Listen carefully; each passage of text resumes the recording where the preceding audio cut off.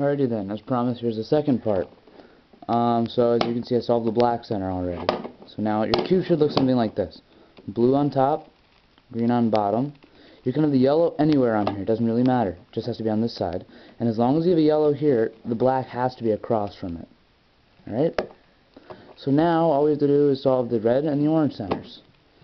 So in order to do this, first thing that we need to do is try to figure out which side is going to be the red side. Now, if you've got blue on top, wherever you've got yellow, directly to the left of it is going to be your red. Thross taught me how to remember this on the 4x4. It's blue, mustard, blood. Kind of an awkward way to remember it, but hey, it works. So this is going to be my red side. So now this is going to be a bit different. This is going to be a bit different because I have to swap pieces on this side and on this side without screwing up this or this. Now, the stuff that I'm going to teach you is going to look like I'm screwing it up, but if you actually look at it, it actually helps me. So first things first, I'm going to try to get all the red pieces on this side. So what I'm going to do is I'm going to bring this corner piece down and line it up with that, and then move it back up. This is where the call and response really comes in play. You have to move everything back, otherwise you'll screw up your pieces and it won't be all that fun because you'll have to restart, and you won't be able to have the glory of saying I solved a 6x6 V-cube. So let's see now. I need to match this up. This will go up there, so if I bring this down twice, well actually, that wouldn't be smart because I'd mess up that edge. So I'm going to move this back. I'm going to bring this down twice, okay? Try to look at what I'm doing here. I've got to get this piece right here. This is what I'm trying to get. Now if I pay attention and move this one up, this will go into there. So what I actually have to do is keep this here, move this down twice, move this over, and move it up twice. Made that.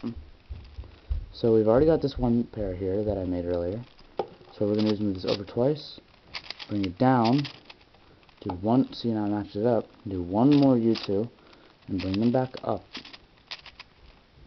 Actually, that wasn't what I meant to do, actually. So move this back down. Do another not a U2 up here. I meant to do a U2 down here. Sorry, that was my mistake. U2 down here and move this back up. There we go. See, now we've got these two here, and we've got these here.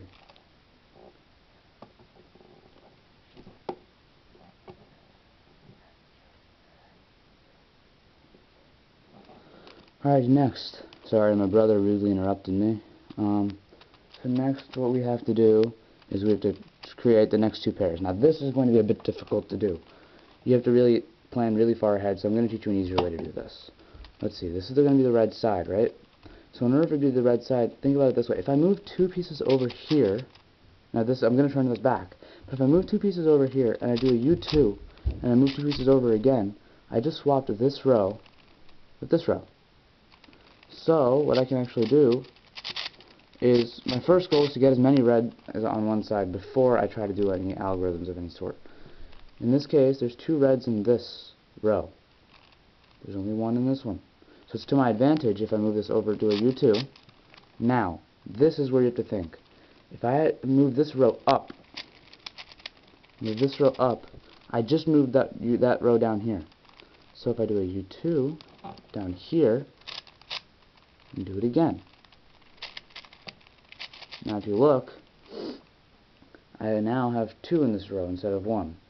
So now I've only got four pieces on this side to do before I finish all the centers. So now let's see. Now we have to look on this side. Now this is where you might want to watch the video made by Mindstorm Creator. It's not really all that hard of a concept. What we're really going to do is like take this red piece here and swap it with this orange piece here.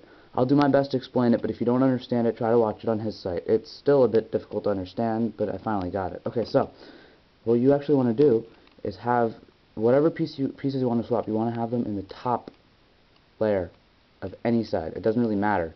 If you're going to swap this orange with this red, so you notice how I have them both up in the top, in the same row in the top. So now what you want to do is the row that you want to swap, you want to move up twice, and you want to move the other row back down. Now, since it was in the top, I can move it like this, but, well actually you shouldn't move it like that, you should move it over this way. So now, my piece that was up here is now over here. Okay? So now what I have to do is I have to do an R2. the outside row. Okay? Now let me try to explain this to you why it was an R2. This piece is up here, and if I move it over, the piece is going to be over here. So you have to think, if I move it over to the right or to the left, depending on where it is, I'll try to explain to you when you have to do that. When you move over to the right or the left, depending on where it is, you have to move a certain row. So basically what it means is, if I turn it to the side, the row that it is in, I have to do an R2 with.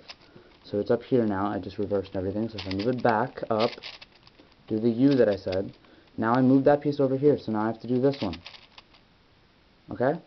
Now I have to reverse that U that I did, so I have to do a U prime. Now I do that again. Now I do the first move that I did one more time. Now I have to do a U one more time and do the R2. Now if you look, there's only 3 unsolved pieces left. That one piece that was right here, yeah, that piece is now down here.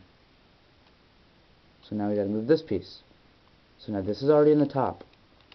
So let's move this piece up in the top. Alrighty? So now, do an R2. Just a little R. You want to just move this, just the row that you want to swap pieces with. See, now it's on the right hand side. If it's on the right hand side, you have to do a U prime. So now I move the left outside row twice. Do a U again. Move the right inside row twice, just the right inside row. Do a U prime. Move the left outside row twice. So now I'm just left with those two.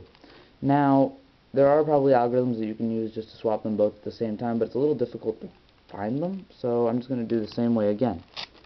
I have to make sure they're in the same spot. So this is in the top. These are on the sides, so I have to move them to the top. Now this one is going to be, now this is where you have to really think about which row you have to move down.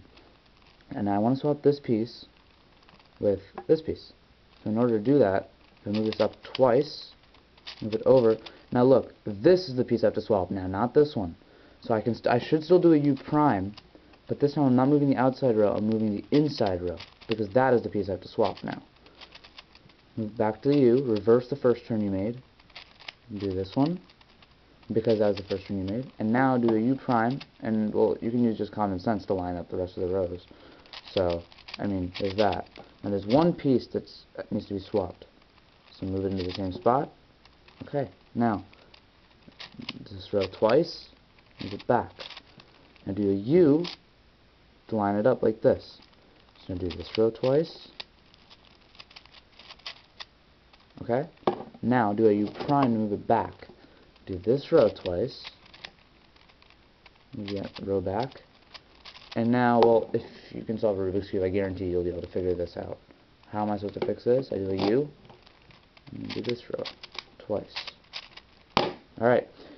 Doing this, you should be able to solve all of your centers. And now, remember that yellow is directly to the right of red. Blue, mustard, blood. You have to remember that. If you don't remember that, you're not going to be able to solve the centers correctly. So, yeah, that's that. So next step is edge pairing.